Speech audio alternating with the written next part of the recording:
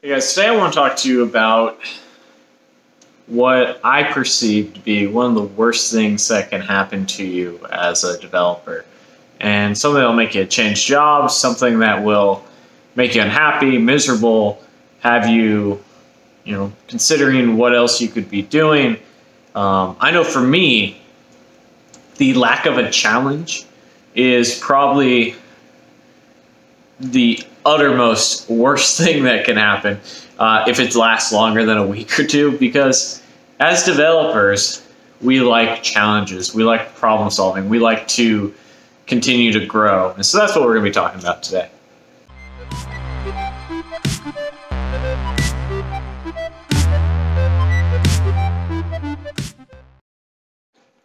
So people often ask me, like, Dylan, man, why do you quit jobs so much? Why do you, other than, the base stuff is companies pay me more money. I say yes. But part of the reason that in the past I've job hopped is because I want to be challenged. I've learned the technologies, the tools, and it's time to move on to bigger, better things. And it's not necessarily that, it's more complicated than that.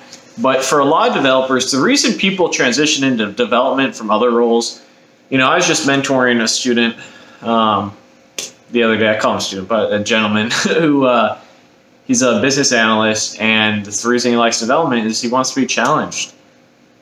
He wants to do something new every day, and that's something a lot of us can relate to. A lot of us can relate to wanting to create, wanting to design, wanting to build. Part of the fun part for me for Legos is just putting all the pieces together. That used to be a hobby of mine, and now I'm too cheap to pay for them because Legos cost a ton. But as a child, I used to love Legos. I used to love Connects. I used to, I still do. I typically spend my time on things that progress my career or financial interests.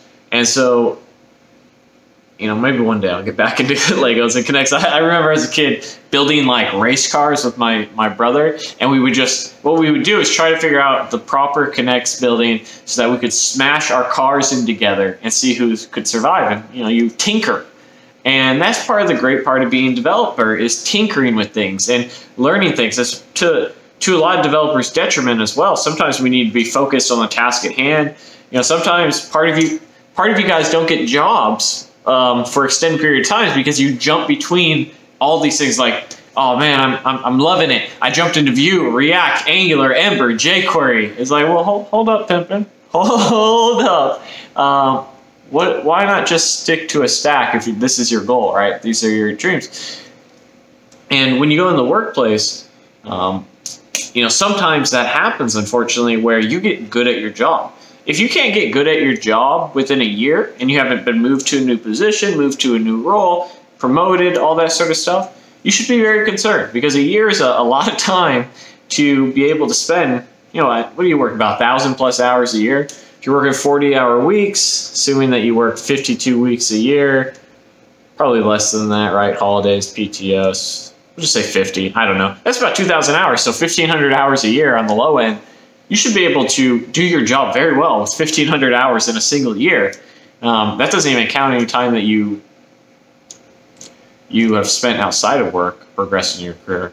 So, granted, all that's not going to be coding. About half of that shit's going to be meetings, but you get the idea. So, how do you keep it interesting? How do you keep it a challenge? Because that's what we want, right? We want to be challenged. Maybe not challenged, because sometimes people think challenging environments are stressful, and that can be true, but we don't want it to be the same old. Part of the reason people hate their jobs nowadays is because every day they come in, they do the same thing. Most jobs outside of software development and like very technical roles, most jobs you could teach somebody in a week and a half, 2 weeks. Like, you are, no disrespect to any cashiers of the world or pizza delivery drivers or anything like that, but I can say without a doubt that if you gave me 2 weeks, as when I was delivering pizzas, I can train somebody in 2 weeks to do about 80%, 90% as well of a job as I had done delivering pizzas for 6-7 years. And part of that is because it's the same thing. You're doing the same 10 things. You might be mopping floors, you might be cutting pizzas, you might be delivering, you might be giving out change. But there's about 10 things that you're going to do, and you're not going to really have to think outside of the constraints of that job.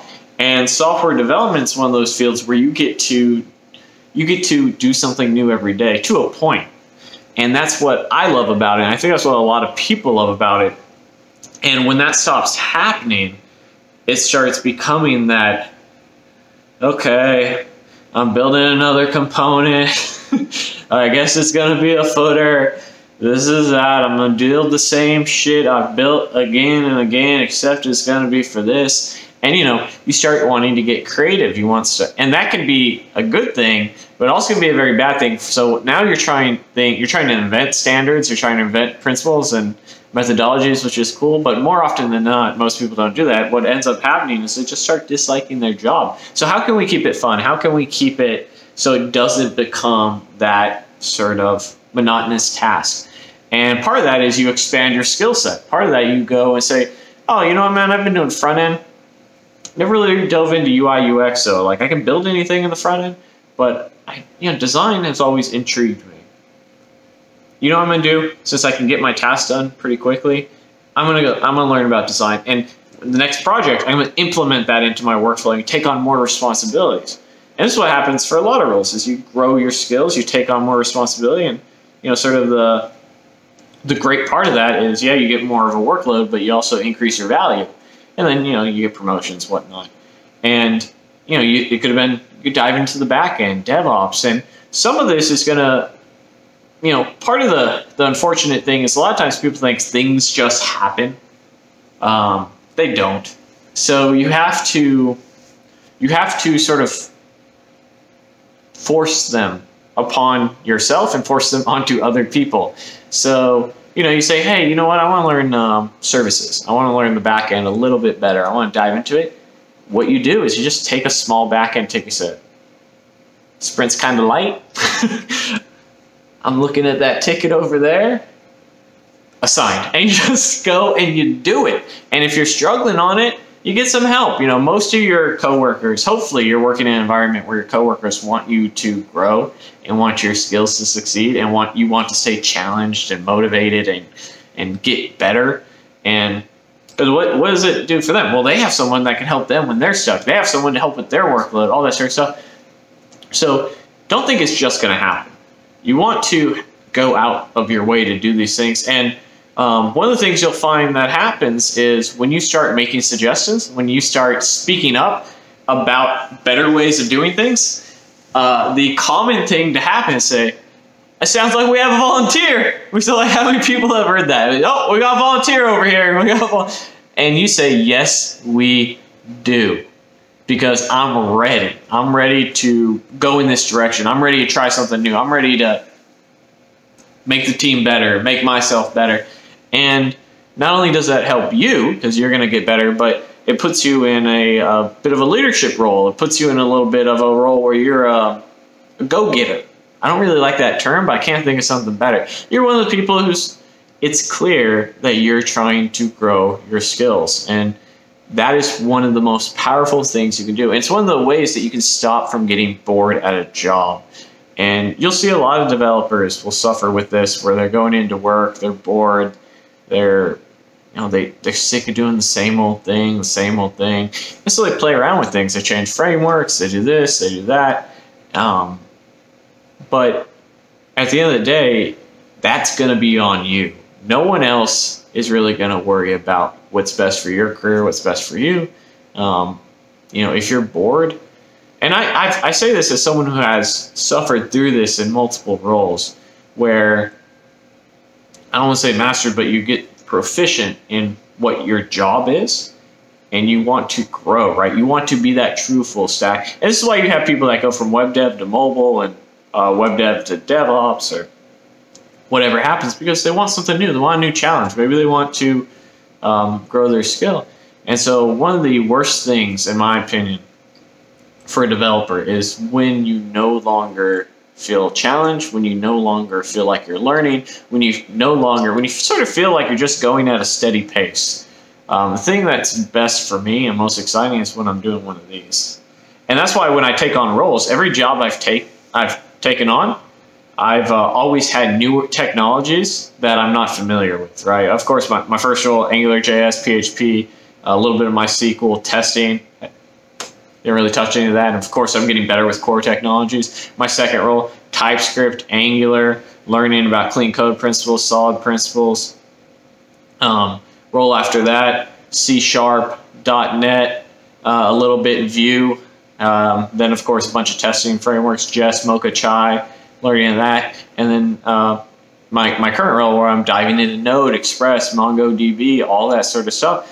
Because I don't want to go from one role to another role where I'm doing the same exact thing. I want to grow my skill set. I want to grow my technology. I want to play with this. And granted, they're all sort of front-end related, and that's why you can do that. And it's one of those exciting things. Is what I would anyhow. The point I'm trying to get across is when you're looking for new roles, when you're looking for potential opportunities, culture is a big thing, but also try and look for something that's a challenge that's going to grow you. We oftentimes have the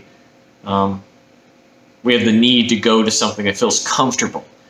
If you feel comfortable going into a brand new job, you probably didn't choose something that you are super unfamiliar with, or that's going to be a challenge, and you may not be happy long term there because of that. And you might burn out earlier, and you might not enjoy it as much. So keep that in mind. As always, my girlfriend's about to come and do the sliding glass door with the puppies. As always, guys, thank you so much for watching the video. Don't forget to check out my courses in the description below. And of course, like, subscribe, share, all that stuff. I'll see you guys next time. Bye. I want to take a moment to thank our long-term sponsor, Dev Mountain Coding Bootcamp. I've had the pleasure of visiting some of their campuses back when in Provo, and it was a beautiful campus. I think they've moved to Lehigh in recent times. But if you're interested in a bootcamp that also provides housing so you can get up and go in web development, QA, iOS development, UI, UX, they got it all. Check them out at devmountain.com. Hey guys, thanks for watching the video. Don't forget to check out my 100 Algorithm Challenge course. Get you prepped for those technical interviews to make sure you get nice offers. I actually just added some new content to it so you can get prepared for those technical phone screens as well. There's a link in the description to get it for just $9.99.